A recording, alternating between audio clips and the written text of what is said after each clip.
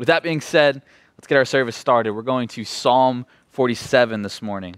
Psalm 47. As we get started,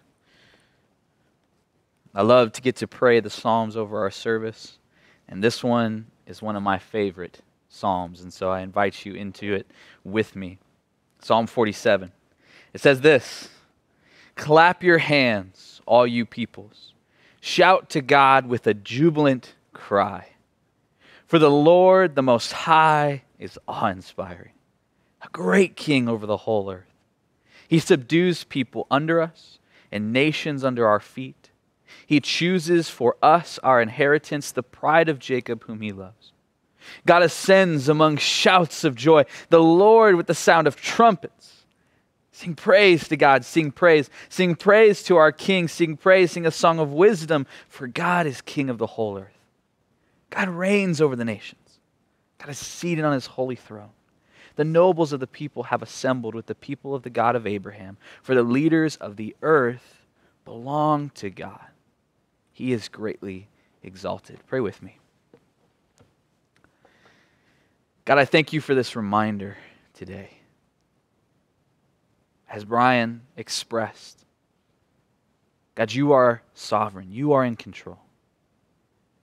God, and when we lean into the fact that you are the King of the whole universe, and every nation, and every president, every mayor, every governor, every leader, God, all of them submit to you.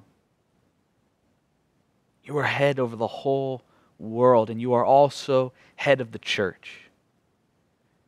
God, help to remind us that it is you who we are to keep our eyes fixed on. Not the things going on around us, not the circumstances of the world, not what the government says, not what celebrities say, God, but what you say. For you are the King. And give us clarity, give us a pure heart, give us open eyes, give us open ears to embrace the message you have for us today through your Son as he preaches to us what it means to be blessed. I pray this in your name, the name of the holy God of the universe, the King of kings, Lord of lords, Jesus, God Almighty. Amen. I want to remind you of an amazing passage. Come with me to 1 John chapter 2. 1 John chapter 2. It's one of my favorite passages in 1 John because I think it just expresses the heart of Jesus. As really, if you've read John's gospel, you'll see this really in the end of his gospel as Jesus is praying before he goes to the cross. But there's this reality that as Christians, right, even though we're living in the world, we're not to be of the world. And all that simply means is you're here temporarily, right? Your residence is in heaven. The kingdom you are a part of is Jesus' kingdom, right? And as a result, your time here is supposed to be spent differently. It's supposed to be spent in light of that kingdom that is to come. And so you look at the things around you and you realize, hey, these things, they're not going to last. They're not going to last. And that's exactly what John emphasizes here. And I want to read it. 1 John chapter 2, verse 15. It says, "Do not love the world or the things in the world. If anyone loves the world, the love of the Father is not in him. For everything in the world, the lust of the flesh, the lust of the eyes, and the pride in one's possessions, is not from the Father, but is from the world. And the world, with its lust, it's passing away. But the one who does the will of God remains forever." You see, there's this focus. It's about God, right? God is eternal, and he's inviting us into his eternal kingdom. This stuff around us is temporary. No matter what it is, good or bad, in this world, these things are temporary. And so we should not be focusing in, participating in, and making ourselves of the world because it won't last. But God lasts forever. And so when we obey him and we seek his kingdom, we seek something that is eternal, something that is just immensely more beneficial and positive in our lives than the things in the world. Today, Jesus is going to lay out some Beatitudes. And over the last few weeks, I've been emphasizing the fact that when Jesus teaches, it seems to go entirely contrary to what the world teaches. Right? We're going to read these passages today, and I think it really strikes that part of things. The reality that Jesus is looking to an eternal kingdom, the kingdom of his Father that he's going to establish, and he's looking at what it means to live in light of that kingdom today, and what it means to be blessed by God. And when you read them, they just don't make any sense when you're just thinking from a worldly perspective. I want to invite us today to take very seriously this teaching from Jesus. I think this is so important. You got to hear me if you're listening this morning. Before we come back as a church together, this teaching from Jesus needs to be on our hearts. It needs to be on our minds. It needs to be a focus and an emphasis that we say, I'm going to prioritize what Jesus has taught here over the way that the world is acting and the way that the world wants me to act. It's so important. So let's get into it. Matthew chapter 5. We are in verse 7 together. And it says this: Blessed are the merciful, for they will be shown mercy. Blessed are the pure in heart, for they will see God. Blessed are the peacemakers, for they will be called sons of God. I just want to look at this. 3 simple passages. But look at how contrary these 3 simple passages are to the world. Let's look at the first one. Blessed are the merciful, for they will be shown mercy. Just to put it simply, in the world, that is just untrue. That is just untrue in the world. I've noticed, and I'm sure you've noticed this too, showing mercy in our current culture is almost inexcusable. It's almost inexcusable. You know, think of the mob mentality we see on social media, how so quickly a storm can form. One misstep, one mistake, one thing in your past that you're not proud of comes out, and all of a sudden, people are trying to bury you as much as they can. I think of this idea of cancel culture, right, that we hear going around. But there is a reality to this. Being merciful is unacceptable, right? If you see somebody make a mistake, you got to jump on it. You got to attack them, especially if they're a political opponent or they have a different worldview than you do or whatever it may be. If we just see one thing, I'm going after you. I'm getting a little bit of revenge. I'm gonna punish you for your mistakes. It's so interesting to me. In the world, being merciful is viewed as a weakness. It's viewed as a weakness. If I see you make a mistake and I don't call you out, or if I don't join in with the cancel culture, with the mob, then I'm allowing them to spread their viewpoint, or I'm allowing them to do these things, and that's inexcusable. How dare you do that? Don't show them mercy or compassion. But in the kingdom, isn't mercy one of the most beautiful truths? In the gospel, isn't mercy one of the most beautiful truths? That God, instead of looking at us and punishing us for our sins the way we deserve, He decided to show mercy in the cross. Isn't that one of the most fundamental truths of the Christian faith? And yet I see over and over again so many Christians tempted to be unmerciful, to be vengeful, to be angry, to do everything they can to step on people when they make mistakes and put them down. Or even people who are living in sin, right? Who are broken and just their lives, they just show just contempt for God and contempt for you. There's a temptation to say, well, now I can jump in. Now I can attack them. Now I can go after them. No. Did not God love us and show us mercy while we were His enemies? While we were still living in sin. So we are to be merciful. What about the second one? Blessed are the pure in heart, for they will see God. For they will see God. Does that fit the world today, to be pure in heart? Well, I don't think so. I think for the most part in the world, to be pure in heart is just to have whatever feelings you have, right? There's not an objective standard of what it means to be pure in heart. Instead, purity of heart is just whatever your heart happens to feel is pure. Whatever you feel like you want to do, do. Whatever you want, whatever you love, whatever you desire, go after it. Whatever makes you happy. That's what it means to be pure in heart, to be true to yourself. Even if that goes against what God says and what God wants. In the kingdom, being pure in heart allows us to be in a relationship with God. Do you see that? We can see God. What about this last one? Blessed are the peacemakers. I have to laugh at this one when we think about the world and the way the world is.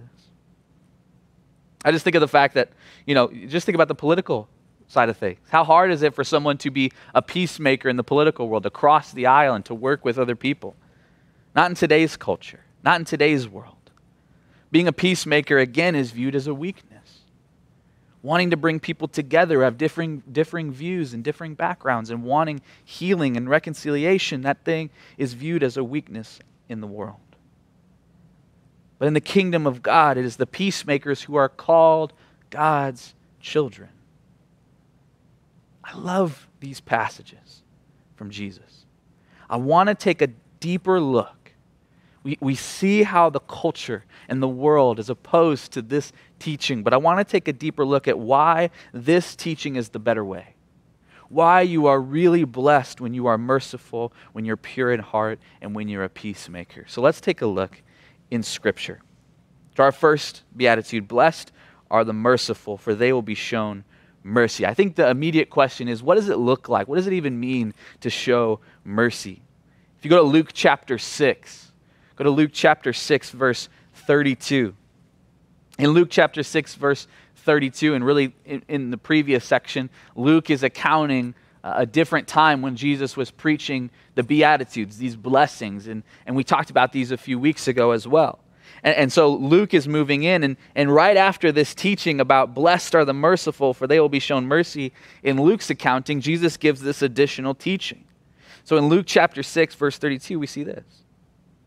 If you love those who love you, what benefit is that to you? For even sinners love those who love them. And if you do good to those who do good to you, what benefit is that to you? For even sinners do the same. And if you lend to those from whom you expect to receive, what credit is that to you? Even sinners lend to sinners to get back the same amount. But love your enemies and do good and lend, expecting nothing in return, and your reward will be great, and you will be sons of the Most High. For he is kind to the ungrateful and the evil. 36, be merciful even as your Father is merciful. So to give a simple definition of mercy, it's showing compassion and love to someone who doesn't deserve it. Showing compassion and love to someone who doesn't deserve it. You see, Jesus is talking about your enemies. The people who attack you, who hate you. He invites you to be like the Father who is merciful, even on, it says, the ungrateful and the evil. To be merciful, to show compassion and love to someone who doesn't deserve it. So why do this? Why show mercy? Why live this way where you're constantly showing compassion to people who are hurting you, even, who are attacking you? Why do that? Because to show compassion is to be like God. You see that? If we are merciful, God promises to be merciful to us. And don't you want God to be merciful to you? Don't you want God to be merciful to you? Continuing in Luke chapter 6, verse 37, Jesus continues this teaching by saying, judge not, and you will not be judged. Condemn not, and you will not be condemned. Forgive, and you will be forgiven. Give, and it will be given to you. Good measure, pressed down, shaken together, running over, will be put into your lap. For with the measure you use, it will be measured back to you. I want to get something a little bit different today, because we're doing 3 Beatitudes. I'm going to do our lessons for disciples along the way instead of just at the end. So here's our first lesson for disciples today. Showing mercy does not show weakness. Instead, it shows the love of Christ. It shows the love of Christ. Here's the thing, folks. And I think Bob, who's one of our elders in our conversation this week about the sermon, really pointed out something I think is really important. How hard is it to be merciful to people that have hurt you. And Bob applied it specifically to our family life, right? That just gets right down to the meat of it. You see, because your family are the ones that you're around all the time, right? It might be a little easier to be merciful to somebody who's a stranger, right? They do something that they cut you off in traffic or what have you. It's easier to be merciful to them. You're never going to really see them or interact with them. Even your friends, in some occasions, it can be easier to be merciful with them because you don't walk with them day to day. But your family, you see all the time. You're always in that relationship. How hard can it be when your family hurts you to show mercy and to be compassionate and loving? It's really hard. And the church is this picture of like a family, right? Brothers and sisters coming together as one family. We're to live together and eat together and be together. So in the same way, it can be difficult to show mercy when someone at church wrongs you and hurts you. And I'm not saying, you got to hear me in this, I'm not saying that somebody who's just constantly coming after you, hurting you, and they're not repentant at all, they have no remorse at all about the situation, that you just got to let them run you over. That's not what I'm saying. But what I'm saying is when someone's truly apologetic, or even if they're not, but you're in a situation that you need to offer that mercy to them, as God is merciful to you. And the biggest piece of it is this. Jesus says it. The measure you use will be measured back to you. The measure you use will be measured back to you. To put it simply, think about how you want God to look at you, and then look at others in that way. For me, my policy is I'm going to show as much grace and mercy and compassion as humanly possible, because I know how much mercy I need from God. I know how much mercy I need from God. And that can be hard, but it is so important. Let's look at the next lesson for this, the next teaching of Jesus in these Beatitudes. Verse 8, blessed are the pure in heart, for they will see God. You know, one of the most powerful things in the Bible about seeing God is that it's kind of dangerous. It's kind of dangerous. I go back to the story in Exodus chapter 33. You don't have to go there. But in the story, Moses is saying to God, hey, I want to see you. I want to see your glory. And I want you to see this interaction between Moses and God in Exodus 33.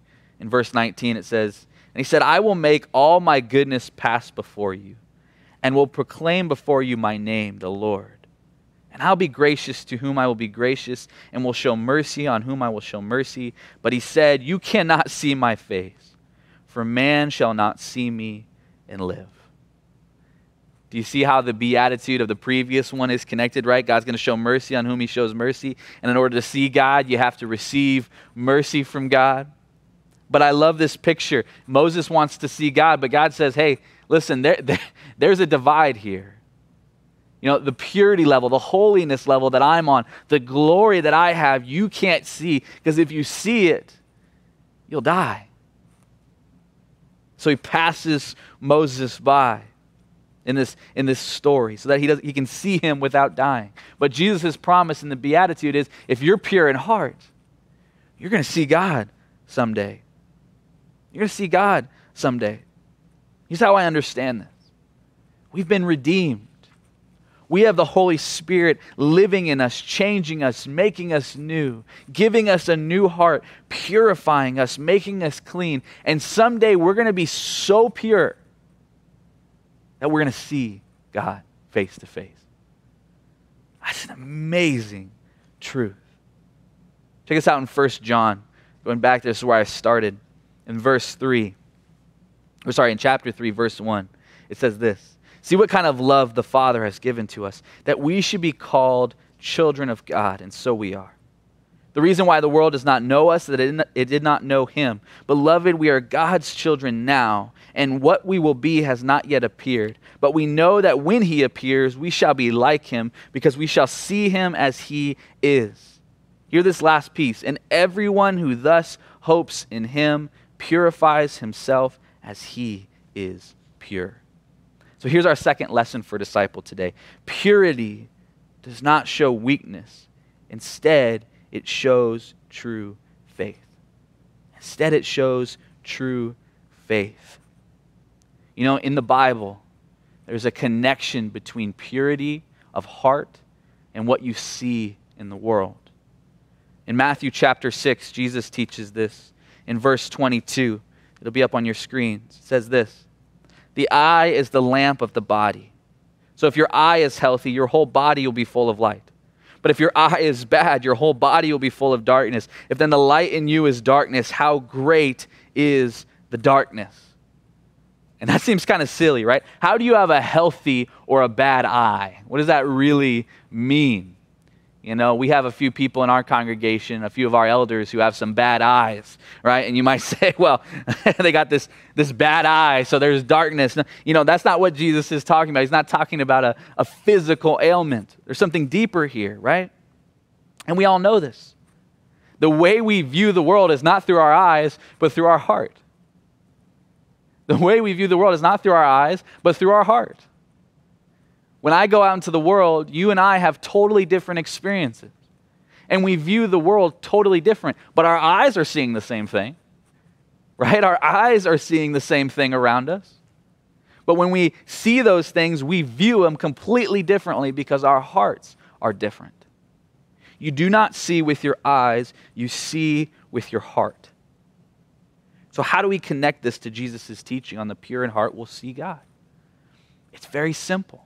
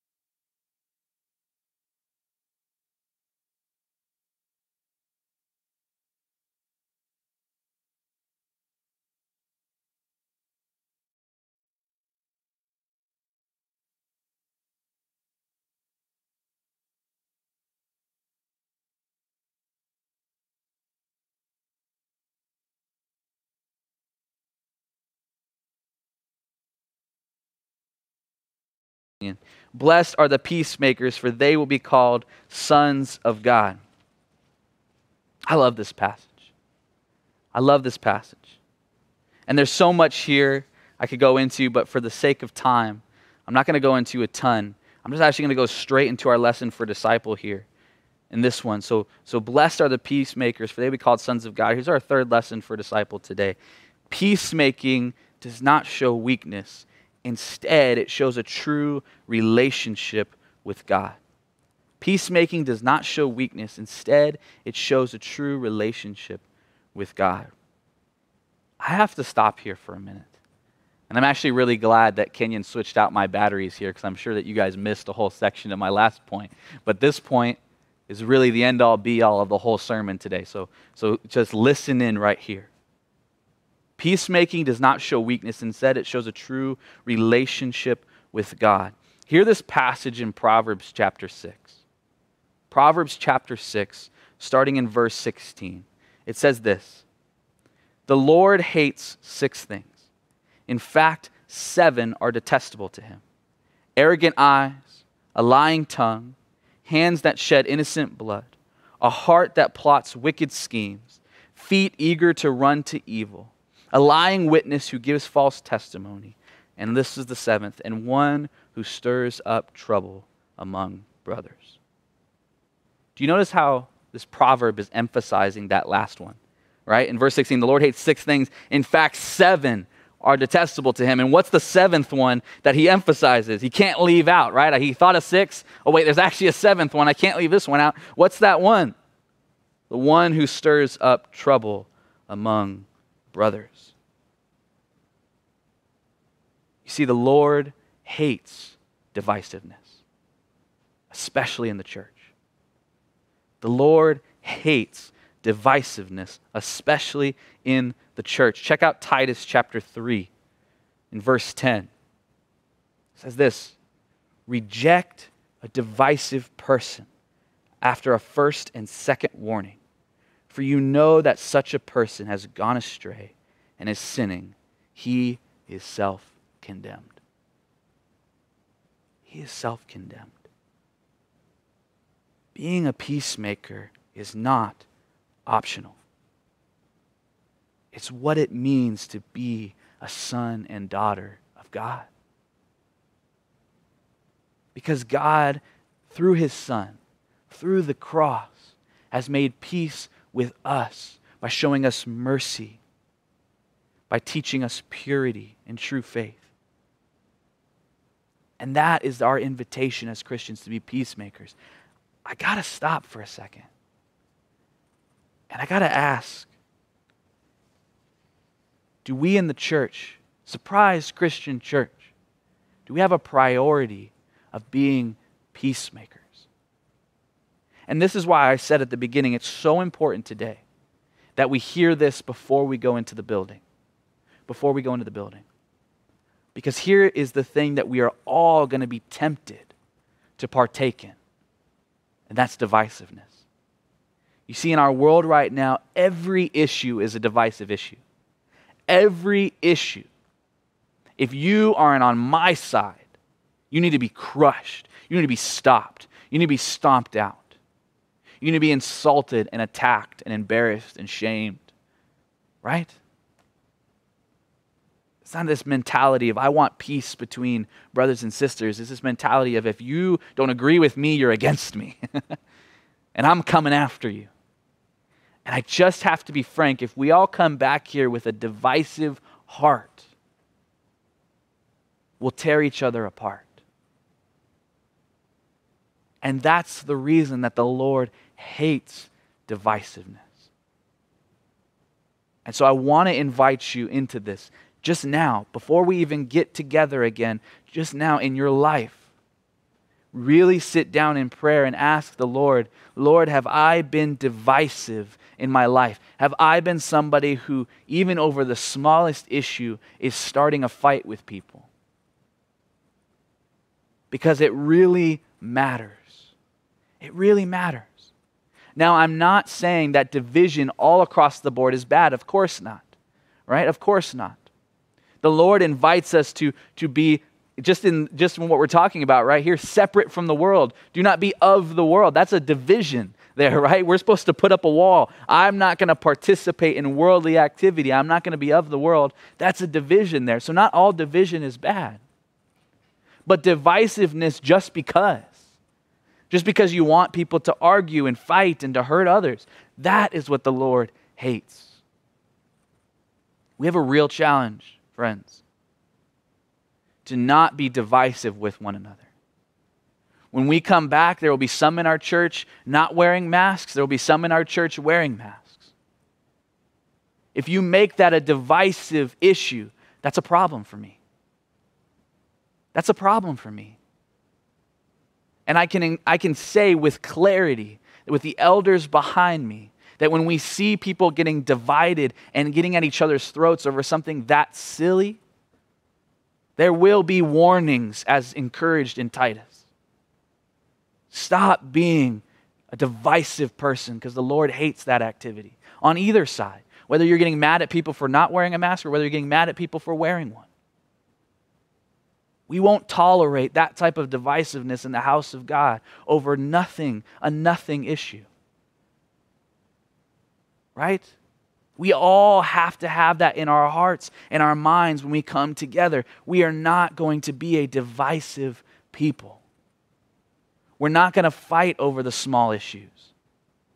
We're going to focus on Jesus. We're going to want unity. We're going to want peacemaking. We're going to want to show each other mercy and compassion and love. We're going to want to come with a pure heart and a pure mind, seeking the Lord, because that's what it means to be blessed. And we're going to have real challenges with one another. And I want to say, be compassionate. Have in your mind, whatever I hold people to, God's going to hold me to that. So if I can't live up to my own standards, I shouldn't be holding those on other people. And have a mentality of love and wanting to speak grace and truth to the people around you.